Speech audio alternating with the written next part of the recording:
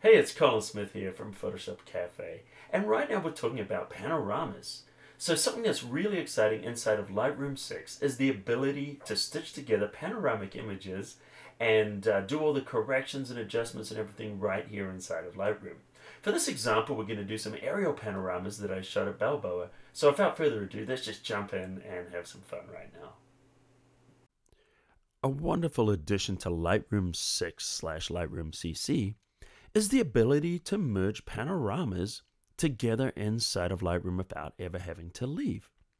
In the past, we had to go into Photoshop to do this kind of processing. Now we can do it directly within Lightroom. So what I'm going to do is I'm going to take these three photographs here and we're going to merge them into a seamless panorama. Now these photographs were shot on a quadcopter drone. It was actually a DJI Phantom. And this is Balboa, and I was there during the sunrise. And, I love to do this aerial photography because what I can do is create these amazing panoramas, but not just compose horizontally, but I can also compose vertically.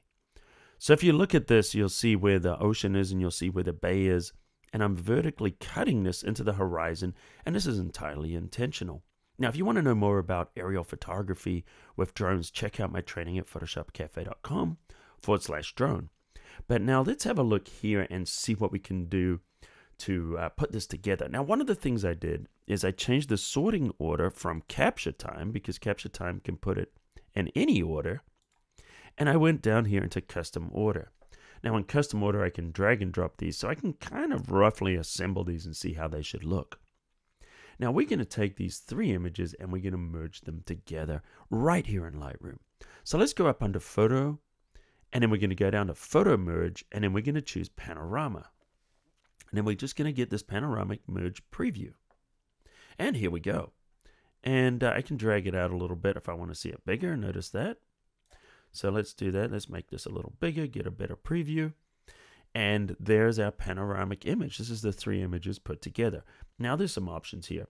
Right now I've chosen the Auto Select Projection, and it's chosen the spherical. I could change it to cylindrical. And actually cylindrical is probably more accurate. Or we could try perspective, and in this case it looks really weird, so that's not the right option.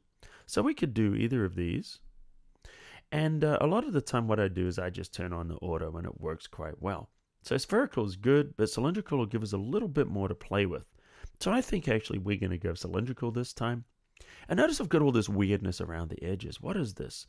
Well, this is essentially, once it stretches these photographs and makes them fit, you get this weird transparency around the edge. I can turn on auto crop, and what auto crop will do is it will just hide all of that and show us the photograph. So we're looking at it right now and it's looking pretty decent, but let me compare this because I can see a little warping and it's also crooked. We're going to try spherical and see how that looks.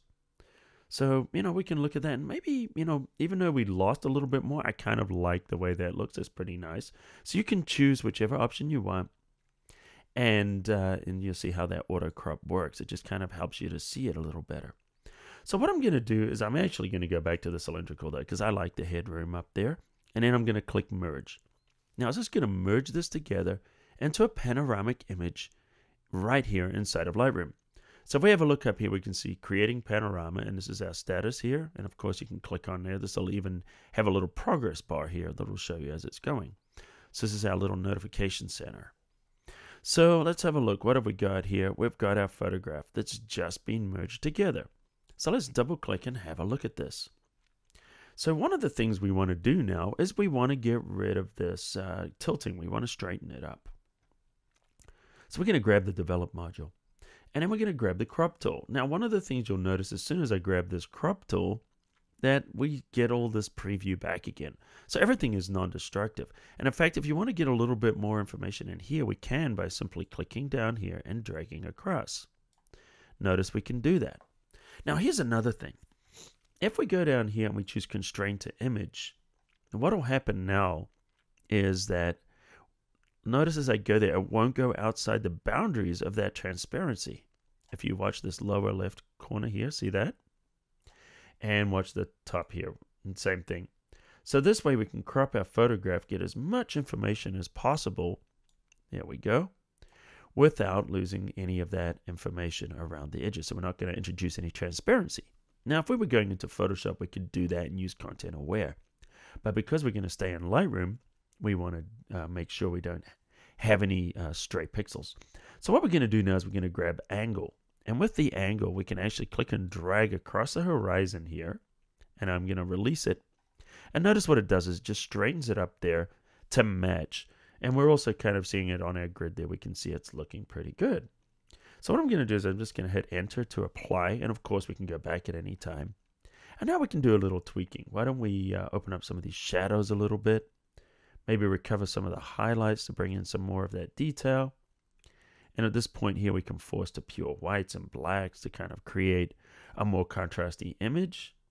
And of course, you could tweak with the exposure. One of the things I may do is maybe tweak the exposure there and maybe grab our gradient tool here and just kind of pull it down. And then maybe drop our exposure down a little bit so we can see some more of the sky there. So you can see, the different things we could do with this. And then we go away. Actually, let's just click back on there. And now maybe bring our exposure down a little bit. And, we could paint in here if we wanted to brighten this bit up. In fact, why don't we do that? Let's just grab this brush here. And I'm just going to make it a little bigger. And I'm just going to paint around in the middle bit there. So what we're doing is just kind of selecting that bit. And now what we're going to do, I don't like the settings there. Let's just go there. And we're just going to open up the exposure just a little bit. There we go.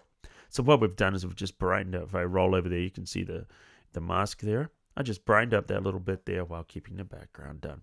So one of the great things about this, as you can see, is I was able to process this panorama. I was able to shoot it right in here and then start processing it directly inside of Lightroom.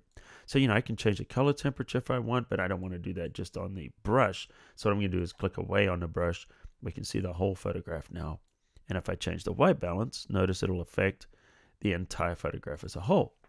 So that's one of the wonderful things we've done is we've been able to stitch this together, straighten it, crop it, and do all the adjustments without ever leaving Lightroom.